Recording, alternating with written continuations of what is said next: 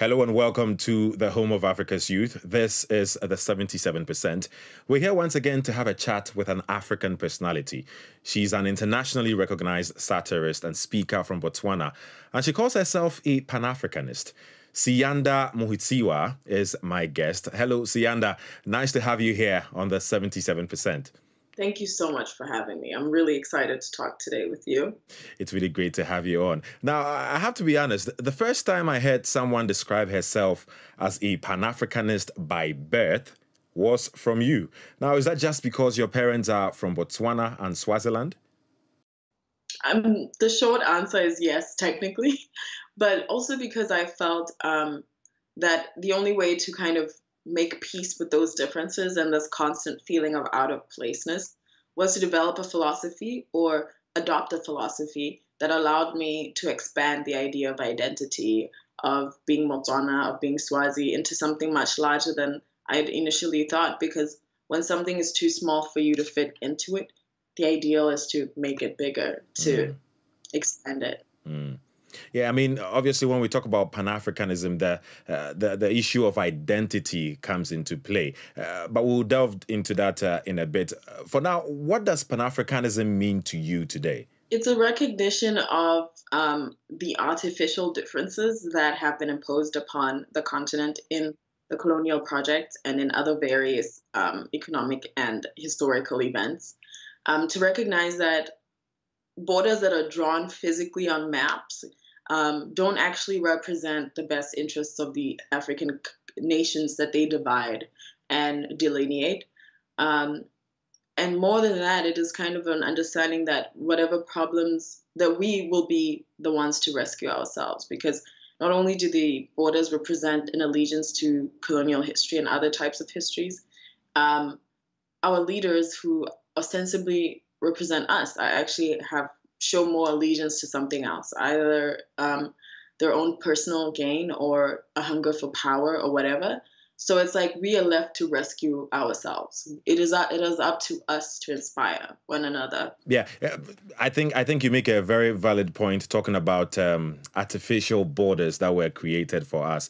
However, of course, that doesn't delete the point that we're still quite a diverse continent. So how realistic is it that we as a people can share an African identity in such a diverse continent? In the project of nation building, at least in the modern world as we understand it, post-independence and before then, as colonial territories, we've been given this idea that to have an identity or to have a nation requires sameness or requires the removal of any kind of friction or of individuality or of like cultures that have evolved to have specific values and systems and stuff, that in order for us to be real countries or real nations, we have to squash all the differences, which is just fundamentally untrue. Because the reason why diversity is an ideal that a lot of places are now starting to recognize that one should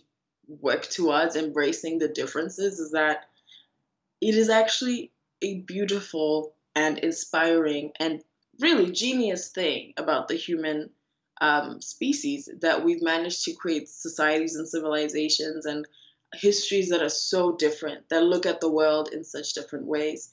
And so for Pan-Africanist identity, the point is not mono-Africanness, but pan-Africanist. The philosophy of pulling it all together, recognizing the differences, celebrating them, but also realizing that politically and economically, it is much more in our interest to focus structurally on the similarities and historically. Is this you trying to, create some sort of USA, United States of Africa? Is that a realistic image in your mind? Well, the USA is not doing great right now. That would be a little childish of me or a little tone deaf. But it is an ideal to have a collection of people like the European Union, like China, like the world actually is made up of all these conglomerates, so to speak, different peoples coming together. South Africa is a key example of that. You have 10 to 12 Bantu tribes there that have lived in coexistence that have coexisted peacefully for the most part, and in ways that kind of celebrate each and everyone's difference. But the ideal, I guess, structurally would be to find an African version that kind of gets the best part of the idea of United States, that gets the best part of the European Union, outside like ignoring Brexit, and just kind of looks at the way that the world has been able to come together in like these global governments and institutions. Just we are very capable of inventing something that suits us and that is better. Yeah. That I would agree with you. I think definitely we are more than capable of doing anything, really. Now, you've said before that the best way for Africa to share its successes is through social pan-Africanism as opposed to political pan-Africanism. Can you elaborate? Political pan-Africanism is like what I consider like the institutionalized version of it, of, something like the African Union or SADC, or like these kind of bodies, these governance bodies that bring together leaders and bring together policymakers and all this stuff to talk about Pan-African ideas, ostensibly. But in my opinion, there's been so many moments where more could have been done. And ultimately, you realize that the gap exists because it's a bunch of people who have power and have a totally different experience of their countries coming together and talking about solving the problems of a continent whose people, some of them, truly hold in contempt. I mean, the idea of, let's say, a nameless tyrant who terrorizes their people going to Ethiopia at the African Union to represent their people, I think we're seeing now in the world that that model is unrealistic and is actually not the best interests of everyday people. So the reason I believe in the social Pan-Africanism is that it is only we who live and experience the problems that we do who are capable of recognizing that in other people. Yeah, so basically, like, we cannot rely on people representing us who have shown repeatedly that they do not, in our own countries, have our best interests at heart. So why would they have them when they go abroad? So social Pan-Africanism is the answer to that. So give me a typical example of social Pan-Africanism. A typical example of social Pan-Africanism that I often think about is kind of the spread of political discontent, so to speak. How something like fees must fall, or in Cape Town, led to roads must fall, led to other like anti-colonialist sentiments spreading around the region, led to just a complete reawakening and an expansion of what is possible, right? Because usually the thing about politics or political change is the key is the imagination. Like, how is our imagination expanded? And our imagination is expanded by social Pan-Africanism in the sense of seeing what the Namibian youth has managed to do. Seeing that they are up against similar restrictions and they have managed to do it. So why can't we? So that's what really social Pan-Africanism is. When we see on social media what Tanzanian activists, Kenyan activists are doing, what Burundians are doing, and feeling like we can do that too. Yeah, well, that's duly noted. Now, you write about a lot of different things. You write about a variety of issues, including Black consciousness. So I am Black and conscious of that fact. Is there more to that? Yes, absolutely. Yes, Black consciousness is this concept that was kind of birthed and cultivated by Steve Biko, South African philosopher, an anti-apartheid activist who unfortunately died in prison, in police custody. I think that's the better way to put it. So basically, it comes down to this. The way that South African laws were written was that at the center of apartheid state was whiteness as the objective middle ground. And this is something that's also being talked about here in the United States, of what happens when one group of people is tasked with being the right people or the normal people or the objective viewers of everyone else. And So basically, like when you were living in South Africa at the time, you were white or you were non-white. Mm. So even in your non-white existence, it was the whiteness was the sun around which you orbited. It was the point of departure. It was the reference point of like either I'm white or I'm not white. So Black consciousness is a decision to put yourself as the sun in your solar system, to Mm. put Blackness and the lives of those who have not benefited from oppressive states, um, to be at the center of their own fates. And rather than reacting, constantly kind of catching up or reacting or like protecting oneself, oh, just kind of interacting with whiteness as this daily Mm. and philosophical means of self identification, Mm. you find what it means for yourself to be Black and for that to be the middle for I you. think it's valid what you say about not waiting to react, but also initiating actions, knowing who we are. I will definitely keep that in my pocket.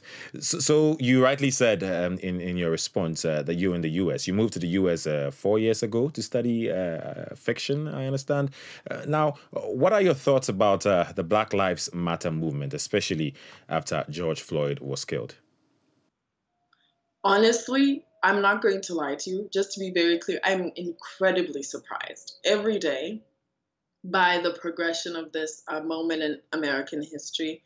I mean, one can understand at this point the kind of pessimism that African Americans must feel in a system in which repeatedly the same things are done to them, and each time they still have to prove that those things hurt. And I can imagine that there's kind of um, a hopelessness that is built into being in this segment of society. So when the George Floyd thing happened, I think a lot of us in the world in general, Americans included, thought it was going to be one of those things where it's like, oh, this video, Trayvon Martin, whoever, and it kind of just blows over eventually. Mm. But for some reason, this came at the exact right moment in American history, which is that a pandemic meant that everyone was home for the most part. That now you had a viewership of these videos of police brutality that was unprecedented. Mm-hmm. And you are also having a moment in time in which the American government is not just failing Black people as it is designed to, but failing entire swaths of the country, failing regions, failing demographics, failing um, people who had always believed that it had their best interest at heart. This pandemic has shown that either state governments or federal governments are capable of failing their citizens as much as they fail, so to speak, Black people. Mm. And so I think white Americans are in a position to now know what it feels like to be disregarded by people, by a system you've invested in.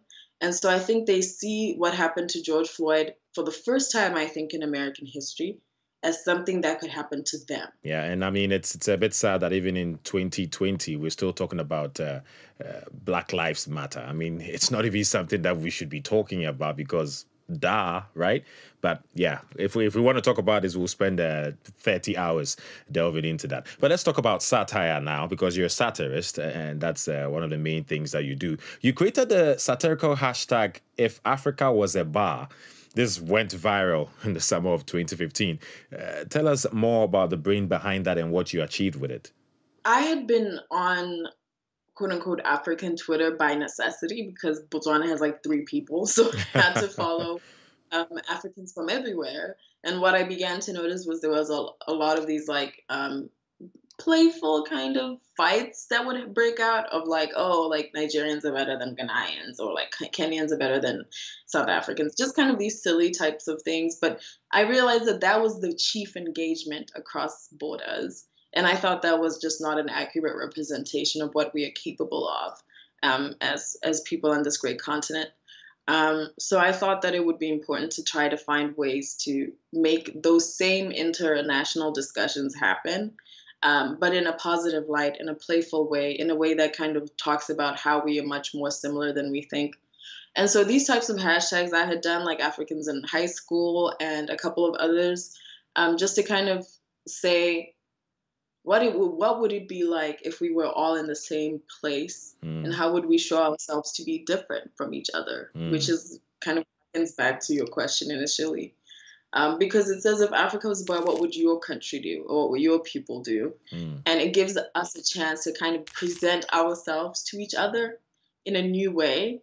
And I think a lot of us learned so much about our perceptions of ourselves. And we learned what Basotho think of themselves. We learned Mm. what Kenyans think of themselves. And that's a totally different relationship Mm. than Yeah, I got I'm one for better you. than you. I got one for you. If Africa was a bar, Ghanaian would be sipping on beer with a Nigerian, discussing what else to compete about. How's that? Absolutely. So that's a good one. Absolutely. Yeah. Yes, it's hilarious. Okay. Okay. Now, honestly, I wish we had forever to talk. It's pretty interesting getting to know more about you and the brain behind the things you do. Talking about the things you do, what project are you currently working on?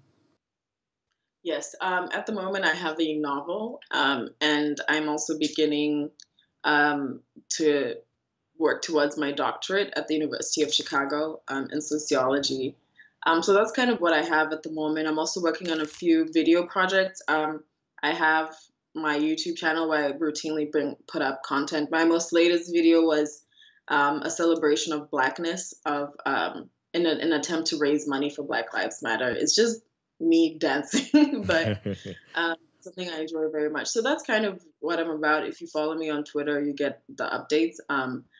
And I'm just working towards narrative construction, making my novel mean what it needs to mean in this moment of time, so on.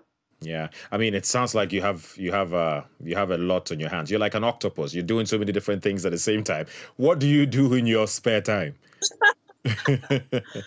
Oh my God. In my spare time, I'm looking at my like whiteboard where I like map out things that I'm supposed to do.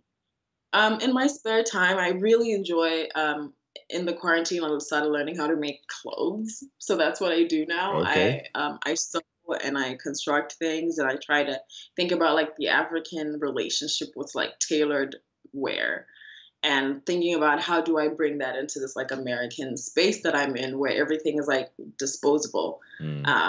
And thinking about like the philosophies that I had growing up with our traditional attire and kind of how seriously we take it. So that's been a nice part of self-discovery for my own Africanness and like craft. Yeah, sounds good. Maybe when you manage to do some clothing for guys, you can always hit me up and maybe I could try it on, you know. Absolutely, absolutely. Now, before we wrap it up, people want to get to know even more about you. What's your favorite food, your favorite music, and your favorite sports, if you have any? Oh, good. Okay. I guess my favorite food at the moment is I'm wanting to like be more conscious of like baking, but bread specifically. I really want to try different breads from all over the world, try different flours and stuff. So that's something that I'm working on now. As for music, Burna Boy, shaking. I'm also into a lot Black women rappers. You know, Megan Thee Stallion, Cardi B. Like, it's a nice moment actually in like music history for Black female artists. And Spotify is like streaming services give women, dark-skinned women, women who would not have had chances in the mainstream, ways to like get at us, and it's really an exciting time. I have a playlist on Spotify. I could make public. I don't know. As for sports, I don't even know what that means. Like, what is that? Like, what do people do with that? Okay, clearly that's not your thing. That's okay. It's okay. We'll accept that. I mean, but you make a good point about music. Music definitely is a key tool to spread message. And recently, Beyonce releasing that album Black is King. That's a good one. I'm sure you're delving into that, right? Yeah. I mean, she's really a gem. I think the one thing about her that I think people forget is that she did not go to university. She's been a musician, full-time musician her whole life. So she's actually an autodidact. That you know, she's someone who has taught herself about Black consciousness and Black history and like all these things. And so we've been lucky to watch the evolution of someone over all these years who's kind of discovering and like celebrating Blackness and using her power to bring in as many different types of representations of Blackness as possible. I highly recommend Homecoming. I was really blown away because I think I didn't know about Black sororities and Black fraternities until I came here. You learn about Howard, you learn about Morehouse, all these like Black institutions, and she gave them a chance to shine, to show that these like musical genius at these schools. Yeah. And I think that's an amazing thing. Yeah, for sure. I'm a Beyonce fan, so I don't want to blush while I'm talking about her. So I'll just move on to my next question. Do you have any plans for your home country, Botswana, within your field of work, or any other plans? I would really like to see a more concerted effort in terms of like labor rights and labor opportunities. And this is just what I feel everywhere in the world, because what's happening is like companies see what they can get away with in other countries, and then they just kind of, so the way we are like resistant to Pan-Africanism, the idea of like things being similar, is not the way companies are. Companies are like, oh yeah, of course, if this works in Tanzania, it's probably going to work in Swaziland. And so they figure out how to erode the rights of the ordinary African workers and spread that around. So my plan for Botswana is the same plan I have for Ghana, for anywhere else, of like being, as a people, really conscious of labor rights and what our work time is worth, and not being slaves to debt and all these institutions that do not care about us, if that makes any sense at all. What are your final words to all the young Africans listening to you right now? You are capable of more than you have been told. And our only job right now is to expand what we think is possible in the world. I do want to go back to the Ghanaian thing, because I realize it would be so strange for a Pan-Africanist to not mention Kwame Nkrumah. Mm-hmm. Yeah, that's right. That's weird of me to not say that, but you know, he's the father of this philosophy, and was able to like literally do things that we don't think are possible. So especially, I think we should remember his legacy, because not only did he help in the freedom of African people, he helped in the freedom of African American people, which is something I think we're not paying attention to right now. So I guess my message to young Africans is to say, not only is our issue on the continent about recognition of one another, we have to understand that it also has to be in connection to our African brothers in the diaspora, and that what happens to them here is happening to us too, you know? So for me, it's like, let's remember the legacy of Kwame Nkrumah, who understood that Pan-Africanism could not stop just in our borders, in our continent. The Atlantic Ocean had to come to the new world, so to speak, where our people also are, you know? Yeah, that is a great way to wrap all of this chat up. Now, from the scale of 1 to 10, before we started this interview, I liked you 8. Now it's 10.5. How's that? I love that. That's a huge thank you. Okay, internationally recognized satirist from Botswana and Pan-Africanist Siyanda Mohutsiwa. Thanks a lot for spending your time with us. Okie dokie. Now, thanks a lot to all of you guys that tuned in. Also, I'm sure you've been inspired a lot. There's only 2 things you have to do now, yeah? Just share this chat across your social media platforms and subscribe to our YouTube channel, DW Africa. Until the next time, it's bye for now.